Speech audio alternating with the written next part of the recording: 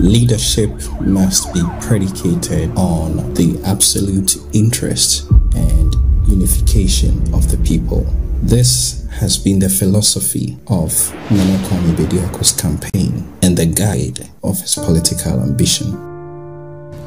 Otumfo and Osajefo. Edim yenu ameboyi. Emu otupa. Na omunyina so ya ahemfo. Se Nyankopɔn ni nhyira mama ka yɛmfa mo ntena nkonnwa na motimu no. Enso bibi nti ɛna ma BBC. Me ba ha ensa me de baaye no. Me de ba be pataw na mesrew na me ka kyerɛ otumfo nso. Na masrɛ no sɛ entokwa bia na ɛba mu no. Me Nana Kwame Bediako. Me say bedimiti apetoa ma mumienu. Yede mumienu boma mo chefa eye Ghana. Entitimu bia ba na akoye se mu so mache yemu. Ade a mebisa omo no sa anye ya omu twamiti. This is a true mark of selfless leadership, and it goes beyond the usual Machiavellian tactics of taking advantage of the disunity just to hold on to power. Yamana kura kano, ama mwadwiri. Adi ampenimfo Ghana bentimi nka mwansem. Ababe kano yes. Ane ompenka bomu. Wamata adwene ho pa. Na nhye ne bose na mma sa asem na ode na no aka no enye kwa. MPP na NDC benjina yi. Na nne de ye wokamafo. Sanya Ghana mamra 1992 Republican Constitution na o hye say ahemfo ye ntimi nya manwa nka nna me declare say monarchy. Abuano.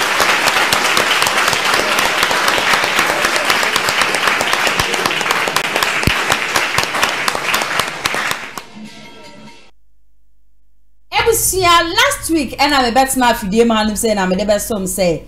Nana Kwame Bediako cheddar. Wakako PMO Bono region now PMO Bono region no and I will call Dormaahene who PMO and Honor Nandia. Drinks in the idea no what the command said na H-Shagu Casafoni no catch and say oh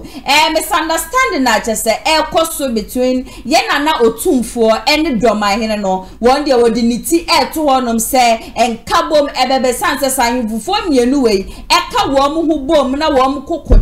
na wo be ye ba kwa ya de betumi aboa wo man Ghana yie papa sabe ya menemo eka sei de abrante bi aja so ye adwuma e wo pemso ababonte aba betutu bi e de amane Nana Kwame Bediako se masa go sit down se okopie mu e wo bebi na se wo kwa akoye wo politics a wo besere yie papa se hwe yie na wanfa ye na no tumfo din anfa mbem ne ye na no tumfo wo hoyi woni ohini bia ni misunderstanding woni ohini bia any issue bia nemom no eye Dormaahene mom na waye na adwen se de ekoso wo man Ghana nyina no wo bebu nani agusu na ye 1992 constitution no wo bu nanu agusu se de be ye obafa ho e de atutu bi e de amane ye na no tumfo ba ye na no tumfo wo ho pa de woni Dormaahene o woni Sompahene o tes wo hini bia ni Ghana hanum se ya one no ewo problem me hu se kopie mo social media ne so a enipa bebre na e bo cheda ba so se de okoye ye na sensem aje so du kogu abonten no e ya de oye ade ye papa ene ye hwe Dormaahene ankasa so kra e pie free nenu maba se de waye no de obi antumi nje even ahemfofo ma ba bedi Ghana so ne am president ne ex president ne vice president de wo mu bia kra ntumi nye no eno ena ono cheda no waye na nye se ahemfofo eni kwan so wo mu do wo mu hura politics mu kra anka ya de obe campaign ankasa e de amano na me de meka Dormaahene de o kan ye kra no achese eyade a wo sira wutima mufuo se wo mofa wo mu kokromote no emfanto aba emfama ono cheda MC amame mamu nyina no akwaba sonko emfambra ati jachimedie so ewokumase online GH midi ene na ya se wo man Ghana ho sensem de achegu nyina maboaboa ne nyina no amede eso mo mehye wonya subscribe ya subscribe ma me adoma na edan chen no click so e ma me de betum bia no wo benya notification wo news a person de send me 0557036109 ubetimi e dey send me Kumasi Online Media School and a confidential royal agency for na samase and dem media tijaj media ne so mama ATP akwa bashonko Nana ya sewa se bia boko de adom ho ye yi na otwedi ampon kwame asese ne so de eda yi so amaye eda so tinkwa media no mza aseda kwa ye le nyankopon ase ATP I think last week na ye betina hade Nana Kwame Bediako respond na be wu hu sen na ma menfa kwenya besu na mesa eda eye asare Nana Kwame asare Bediako asepa se wonya asa adwene no na okopie mu o ye Dormaahene ni modi sansem we editor nanim na adwene de America se mu dopan ye o hwede wi a osimini na nakasa ye even kwa na wo simple program ye Dormaahene kasa enti no se wo ba bonten na be kasa biza na ya se wo nyina nka bom ye hia no kro mo se fault no every Dormaahene anasa fault no every ye na wo tufo kra na wanya kone na so no wakakasa wase wode ni ti o wa de be kwa gina ba bia kasa mi ni ti Nana ya sewa enkwan sa wo ye de papa aduane e de obi ntimi kaso de ni ti kwa kwaje asema sa ama na ye but abrante na tunu mo si wo se de ekoso wo kroma se no sa ahifo mienu itimi kan bo mo betima bo mo manka na tima ko kan dia me de mi ti ekwa kwaje asema se ya na oba bonte be kasa asema na na se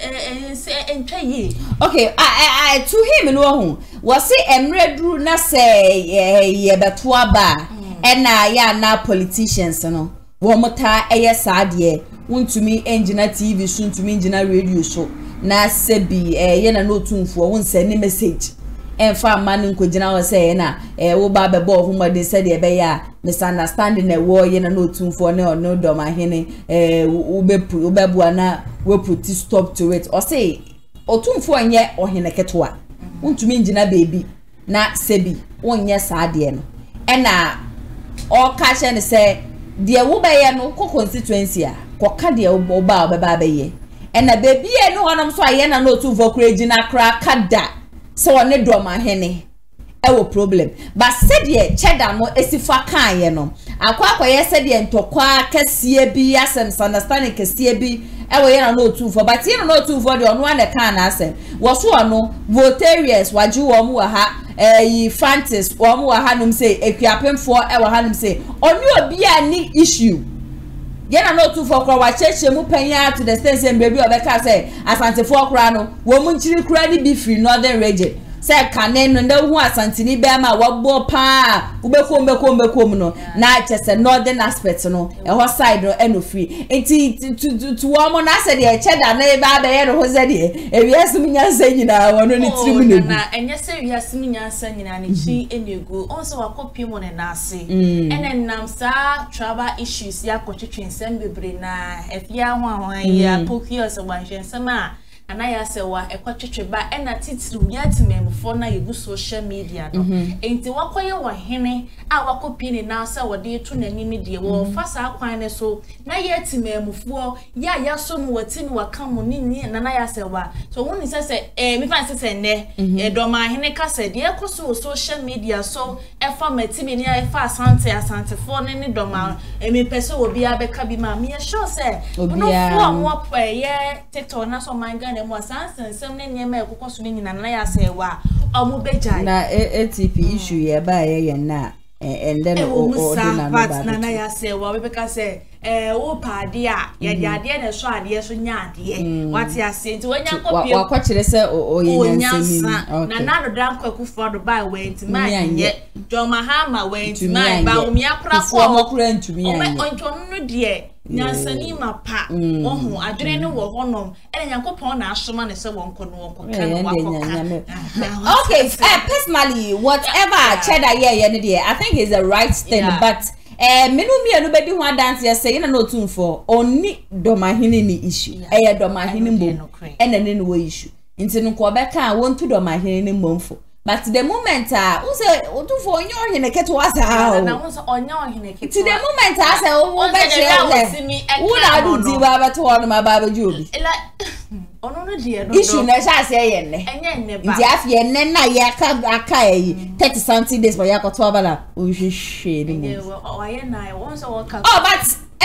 frankly speaking why adie and they make can that dam why adie ye papa me no me no tie ye timi kase ye Dormaahene ni makwa boy me shurumpo but ono de ono I just said for the whole year say twom ni nyina wo hye na nwene ho sa but what you say but chale big ups cheddar last week class ye kase why adie obi antimi yes adie we ya why you wa kire because be dimiti to honom anye ya muntwamiti statement na busu emu oduro second okonfo no chi me do statement no emu oduro ye papa MC anambra ma ekwan na nsem no ye de ni nyina abesi 0557036109 na obetimi afra message to video audio pictures news bi a wo bia obetimi de asend woni di dwumadi ho kora na abesa obeso yase a obetimi afra yen ewo su Kumasi online media school sebra na wo mo fanfantiti ye mo woni jinsam twadwuma ho de schools ne de adoso kwa na wako papa na preko media courses ahodo mo che na echegu okasafo na 3 months and 100% practical so forms na 100 cedis ubenya be founders of Kumasi online wo mo che akwan Kumasi square wo mo ni tia ya mass edition ni fa wo mo 0550623377 and 05570361009 sasana confidence royal agency for so mo ye promotion can't you be to say UK NIO mo pese otukwan ko honum ko badwuma ko ade a de hian so baba be pie wo ma ka chena be pusu wo ma homa ne so meje o so fel so na acha 3 months pe na we from mai mu akwa akopie mu obi membo mo location no e ya Community Freeman Hotel no ene din hwe ni wo mo na man so ene da kasafoni ne frɛ wo mo na one wo mo entwetwe enkomo executive producer Mr Daniel Boa MCR ene editor enso Abrante Pako Joma no me ametena dwam di dwumadi e be so memedi ene nana ya so me share subscribe to the channel share video we ma nu bi na for wa dwenche so fa comment section ase e ma me ye be sanso edi share makramo Amafwe Kumasi Online TV Production yaba ne de ne yaba yedi equipment ekukudam ana yedi aba se eye camera de enam wiem de nam fom de enam ensuom ni nyina ye wo bi e wo honom a TV production yabo a hu ye pa se wo ye dwumadie bi etese wedding eye engagement and sorry ana schools se wo ye sem na bi na pese betwa ko all the social media networks no so e de amaw ye ni ntotonsa na fre eye Kumasi Online TV Production for na yamra na ye dwumadie ne Kama fe a ebo no eda from pa the production so the sound quality video quality ni nyina e wo soro wo pese wo hu ba bi e wa ye wo Kumasi eyetia media opposite one ma ana se to nsa ne frɛ wa homa trufo so 0550623377 Kumasi Online TV Production ye demufua e wo Kumasi kodua mu